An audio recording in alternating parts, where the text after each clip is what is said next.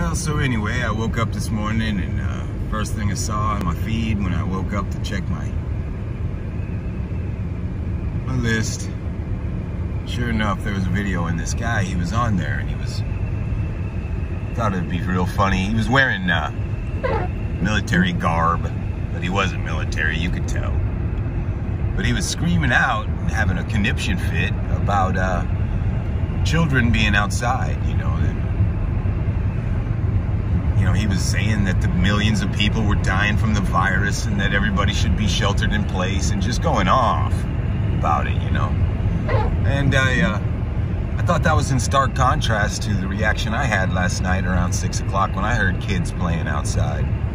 There was some kids outside, probably 5 or 6 of them outside playing out there. And I thought it was the most glorious sound I ever heard, to be honest with you. So, you know, I guess, you know, everybody's having a different reaction to this, obviously. And mine is calm and cool and collected. So, you know, I'm just not buying it. I'm not buying what they're selling. So, I'm not going to drink the Kool-Aid. So, anyway, guys, it was just a quick one. Do a proper video here. I just wanted to let you guys know where I was at, how things were going. And, really not going that bad, to be honest with you.